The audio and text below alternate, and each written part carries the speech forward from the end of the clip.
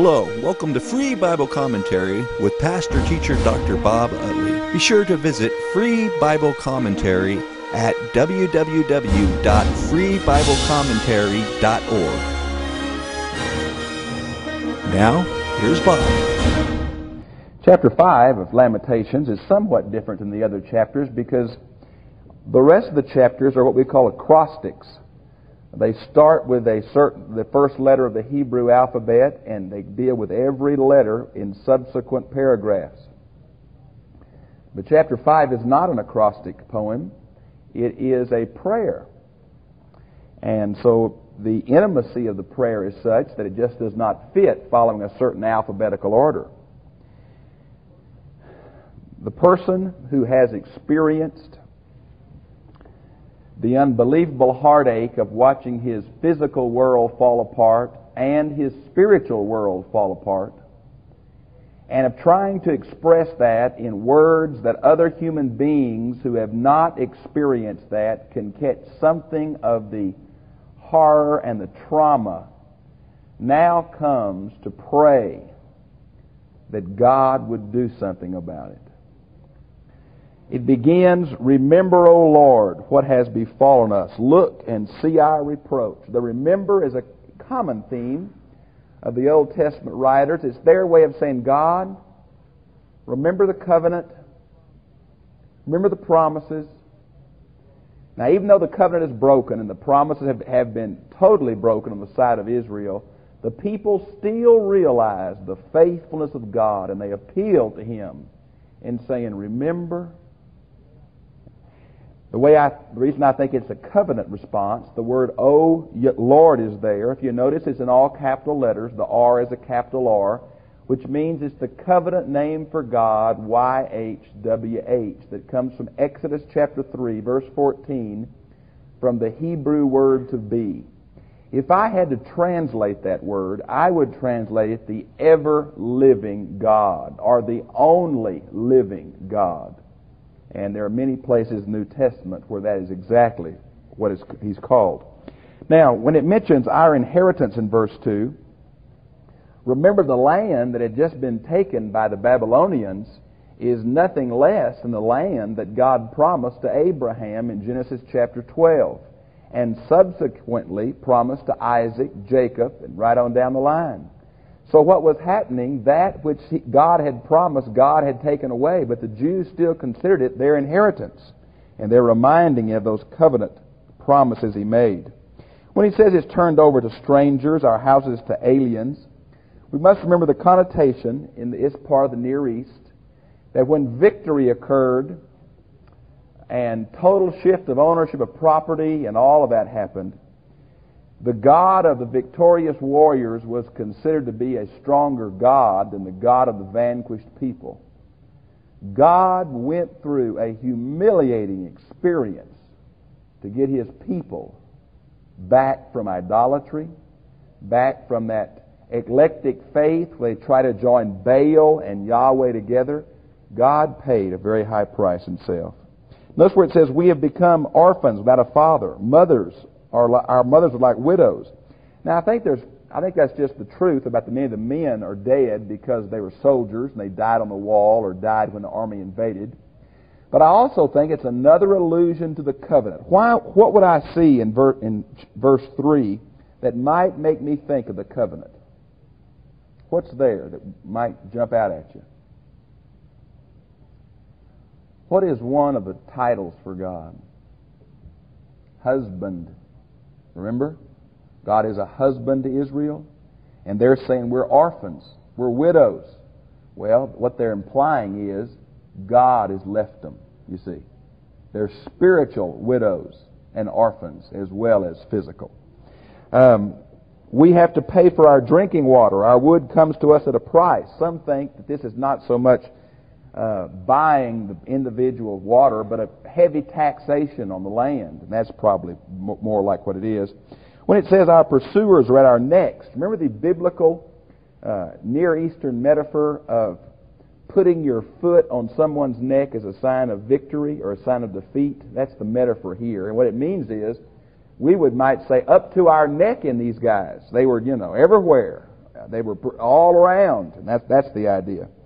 We are worn out, and there is no rest for us. We have submitted. Now, the word submitted is to give your hand to. Shaking hand began before baptism. I know that's hard to believe, but it did. And to shake someone's hand is a sign of submission in the Orient. Notice who they submitted to. Egypt and Assyria. Now, that sounds strange.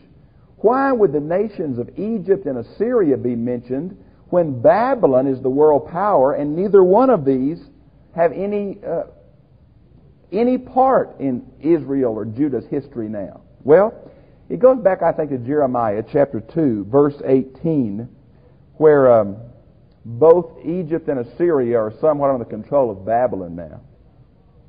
Notice it mentions our fathers sinned and are no more, and it is we who have borne their iniquities. Now, I want to think with you. In Jeremiah 31, verses 18 and 19, this is part of the excuses the people of Jeremiah's day give for not listening to Jeremiah. The very same thing happens in Ezekiel chapter 18. The people say, well, it's not our fault. God's just mad at us because our parents sinned, and we're reaping the consequences of their sin. Now, there is an element of truth here that I want to show you, and an element of falsehood, which is often the case in religious statements that are false. The true statement is that there is a sense of corporate responsibility for the family of God. What our parents sow, we, to an extent, reap. That's just the way it is. That's just pure sociology, culture, and the rest. In the book of Exodus, chapter 20, 10 Commandments, verse 4 through 6, says that God will bless those who love Him to the thousands generation, and God will curse those who curse Him to the third and fourth generation. Now, I don't think God holds it against the children for the sins of the parents, but I do believe that parents transmit a lifestyle priority to their children. And those children do the same sins those parents do. And that cycle goes on. And I want to say to us that we are responsible for the society in which we live. Our society is way out of bounds in a lot of areas. We live in a godless, pleasure-oriented, materialistic society. But how often we close our eyes as Christians to what's happening all around us. And I want to tell you, we are going to reap, and our children, the society that we allow to develop in our own culture. Now, that's the true element.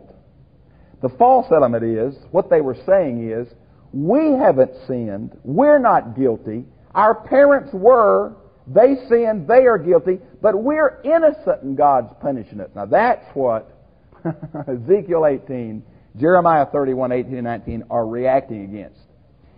It is true to say, our fathers sinned, we also sinned, and we're bearing the consequences. Yes. But to say our fathers sinned, we haven't sinned, and we're bearing their consequences, no. No. Every tub will sit on its own bottom. It is possible for the children to change the lifestyle of the parents. Grace can make a difference. It is possible not to be dragged down the tube of heredity and environment. And so I think what the people are saying here is different from Jeremiah, because over here in verse 16, they're going to say, "Woe to us, for we have sinned." That's exactly what the people would not say before the Babylonian invasion. They would not admit their own wickedness. They kept making excuses. Well, they've come to the place to admit it now. So I think this statement is somewhat true. It's Jeremiah 31, 29 through 31 is the verses, not 18 and 19. Jeremiah 31, 29 through 31. That's also, as you remember, the chapter of the New Covenant. This discussion sets the stage for the New Covenant. And the New Covenant is basically an individual responsibility. Now, it says, slaves rule over us, and there's no one to deliver us from their hand. Now, exactly who the slaves meant, we don't know. The people that were left in Jerusalem were the lower classes of society, the poorer people, and they took over all the land and all the houses that were left. Verse 9, we get our bread at the risk of our lives because of the sword in the wilderness. Now, what could that be? Well, there's two. We got to look, first of all, it says the bread. So it's talking about their food crops. Now, what is the sword in the wilderness? Well, it seems to be these periodic invasions of these marauding Bedouin tribes, or maybe these excursions from Moab and Edom. And notice they came at the time of harvest. Of course they did. They came to get the food. There's nothing else to take in the desert. And so I think that's what it is. It says, our skins have become as hot as an oven because of the burning heat of famine. Some people are saying that your skin actually turns darker when you in famine, but I've never been able to document that, and I'm afraid to admit that, so I don't know if that's true or not. Verse 11, they ravished the women in Zion, the virgins in the city of Judah. The sexual abuse that occurred to the vanquished cities is notorious and accurate. Princes are hung by their hands. Now, we don't know what this means. Commentators go two directions on this. In Deuteronomy 21, verses 22 and 23, it says, cursed is everybody who hangs on a tree. We often use that to refer to Jesus Christ being cursed by God because he was hung on a Roman cross. And that's probably the way the Jews of his day saw that verse. But in the day it was written, Jews are very shame-oriented, as all people of the Near East are. Saving face is very important to them. After a person was dead, the most humiliating thing you could do to that person and to his family was to strip him of most of his clothes and hang him or impale him in a tree or on a city gate or on a stake in public view. And so either it's referring here to the princes are killed and then hung up by their hands to dangle from the gate or trees or whatever was around there, or in modern Arab society, this is a form of punishment. And the hands are tied behind you, and you are lifted up by your hands and meant to hang like that. It's usually a punishment for slaves and children. So do you see how the princes could be so humiliated as to have to experience the punishment of slaves and children? That may be. It's either death or it's that. I don't know which, to tell you the truth, that it is. Now in verse 13, it says, young men working at the grinding mill. Grinding bread was considered a woman's work, Judges 16:21, and young men would just not do it at all unless things have gotten this bad. But the Hebrew word, if you have a reference Bible and look in the margin, it says the young men carried the grinding mill. So maybe they just carried those big old stones around for the women to grind. We don't know. The Vulgate, which is of course the Latin translation, Jerome's translation of the Bible, picks up on the word grinding here, for it is used in a sexual sense in Job 31:10. And the Vulgate translates this, the young men are sexually abused. And maybe that could fit the context. I'm just not sure which it is, but I think that's a little far-fetched. The youth stumble under loads of wood. Now notice the word loads there, if you have New American Standard, is in italics. That always means it's not in the original language, but it's supplied for an English reader. What this is referring to is child labor. And not just minor child labor, but the loads that these young boys and girls are asked to carry is such they are falling down under the loads. You get the picture of what's happened now after the invasion and the overthrow? The elders are gone from the gate. Now, the rabbis, as they read this, and they know the temple has been destroyed and the city has been destroyed, they say, well, obviously this couldn't mean the gates, because in Psalms 87:2, It says the gates will never be destroyed. So this must be the gates of the Torah, or the law. Now you see how they're still reacting to this, rabbinically speaking? They just cannot believe God has allowed the temple to fall. And Zion, the place where He chose for His name to dwell. Like, even now, rabbinical theology can't handle it. So they allegorize it. Now the gate, in our society, I don't know what this would be, unless you lived in a small town and there was a community house. A place where families had their family reunions. A place where they had the monthly or weekly square dance. A place where they had the town hall meeting. A place where you went when there was anything about community-wide. You went there. If you went there for a wedding, you went there for a funeral. Everything was done at that town hall kind of meeting place. That's what the gates were in the cities, ancient cities. There was not much room inside these walled cities. Space was very valuable, as you can imagine, because the population fled those cities in times of war or trouble. So there were wide spaces in only certain parts of the city. And this is called the gates. And what it was a place where the judges gave judicial decisions. It was a place where the young men played their music. It was a social events there. They sung and danced there. It was a place of commerce, of buying and selling goods. All the social activities like weddings and things happened in these open spaces by the gates. So when it says the elders, who are the older leaders of the people, are gone from the gates, it means all social activity has stopped. There's just none of that normal flow of life happening at all. Young men from their music.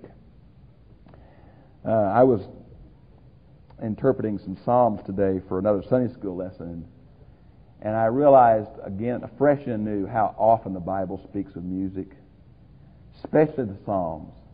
The tambourine, the lyre, the psalter, the harp. I want to tell you, music is a natural part of the worship of man to God. It's beautiful how often the Bible talks about it. Music is silent. The joy of our hearts has ceased. Our dancing has been turned into mourning. It's sad to me that Protestantism has so legalized the Bible that the joy the Jews feel at life is taken somewhat out. Remember, Phil, what a joyful time that Harvest Festival was. The whole community was there. The kids, they had the parade, the dancing, the music. That atmosphere of festivity in the abundance of God and the normal flow of life. It's a beautiful part of Israeli life even this day, and was then. Now it says, woe to us, for we have sinned. There's the recognition of their problem. It says, our crown has fallen. They thought they were somebody and found out they were nobody. Because of our heart is faint. The word heart there, of course, the symbol of the entire person. It means they're so down because of things. Our eyes are dim. They can't believe it anymore. They can't see. They're so tired, disgusted. Because Mount Zion lies desolate. Mount Zion is a word that means all the city of Jerusalem, including the temple. As you know, the temple is not built on Mount Zion. The temple is built on Mount Moriah. But there are several hills in Jerusalem. And the Mount Zion is what the name came from. The word foxes prowl in it. We're learning more and more. It seems unusual to have an animal like this, or ostriches, or jackals, however you want to make this word foxes mean. But we're finding more and more that these animal names are really the names of some of the deities of these Canaanite gods and goddesses, demons of the wilderness kind of thing. The more we find these cuneiform tablets of cognate Semitic languages like Ugaritic and all, the more these names of animals are coming to be certain kind of deities that haunt desolate places. And that's the idea here. If it's not that idea of deities, it's the idea that everything is so bad that even the wild animals haunt there because there's no human beings at all in the city. And then verse 19 and following is a close where it says, Thou, O Lord, dost rule forever. The word rule is the word sit. And the word throne, the second paragraph, gets the idea. Thy throne is from generation to generation. If I were to put this in a New Testament context, it would be Hebrews 13:8. Jesus Christ the same yesterday, today, and forever. What it's saying is God is consistent. God is in control. God is on His throne. History is in His hand. What has happened, God has done it, and He is just and consistent It is our fault, not God's fault. His judgments are true. Maybe a way to put it. Why dost thou forget us forever? He's going back to that first word of this whole thing, remember. Why dost thou forsake us so long, or length of days? And then verse 21 and 22. Have you ever been in a modern synagogue service to hear a professional cantor read the Scriptures? The Hebrew text is marked like a musical score. And there are set patterns or rhymes that people go to school to learn how to read. Have you ever seen somebody at the Wailing Wall on television hold their book and they'll go like that? They're reading the Scripture to a beat. Well, in modern Judaism, verses 21 and 22 are reversed. Now read them and see if you can find out why you think the cantors would reverse 21 and 22. They read 22 first. Let me let you read that and you tell me why you think that.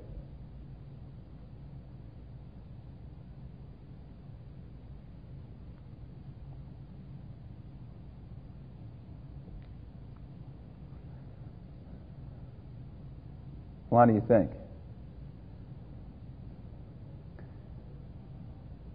They want the book to close on a positive note, not a negative note.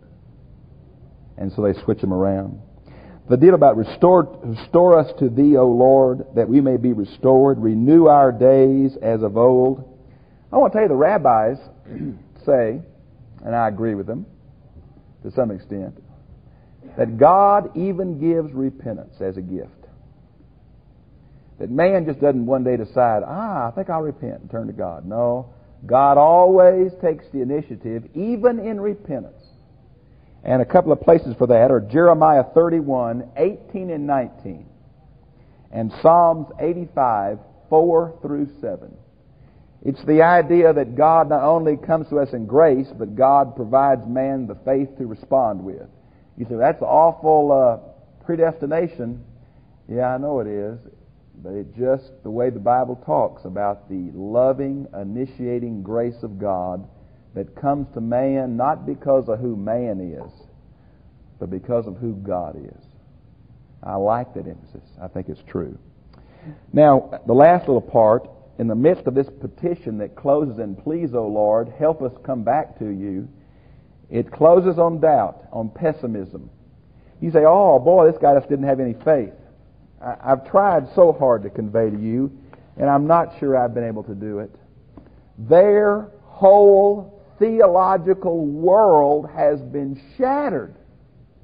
God promised never to let Jerusalem fall, and Jerusalem has failed. God has promised never to lack a Davidic king on the throne, and the Davidic king is gone, blinded in chains to Babylon. They're not sure if they can trust God or not. Some of the things He said would never happen, happened. And they don't know what to do about it. And so after they've said all they can say about God's in control and God pull us back, the last thing this man says as he looks over the burning ruins of the theological and religious center of Judaism is, unless thou hast utterly rejected us and are exceedingly angry with us. Do you catch the heart of the man looking over the burnt out, charred ruins of the temple? The children are dying of starvation in the streets. The men are all dead from war. The women are being abused. There is nothing left of what there was. Do you hear him saying, I'm not sure if God still does love us anyway. And I'm not sure He's so mad He'll ever come back to us. But God, if there's any way, will you remember? Will you think about us? Will you look how bad it's been? And he leaves it right there, in doubt, in faith, in the hands of God who is in control of history.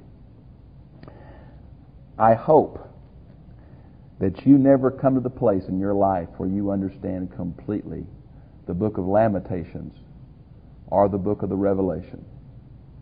I pray to God you never go through that kind of time where those books are extremely meaningful to you. It's best not to know some things. Questions or comments about the book of Lamentations?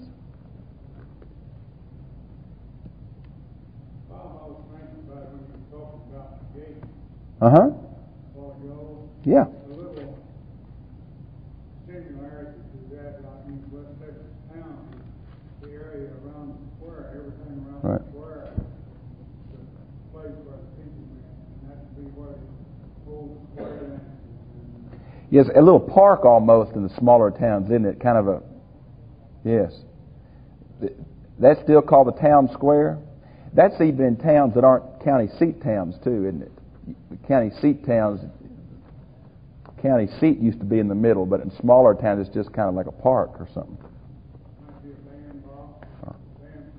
Community center. Yeah, that's exactly what that was to Israel. Right. So all social events.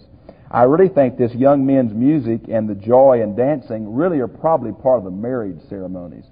I don't think even today you realize what a whindig the Jews put on for a wedding. They don't last 30 minutes, everybody kiss and go home. They last for a week. There is dancing and eating. Can you imagine one of our couples having to wait a week before the honeymoon? They just have a tremendous... Weddings are just super important to Jewish culture, as families are. And they have long periods of rejoicing and feasting and lavish stuff. And I think that's what that joy and dancing and music making is a reference to that.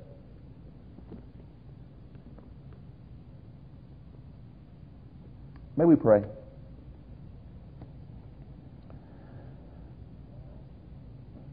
Lord, we have sinned also, and our fathers have sinned.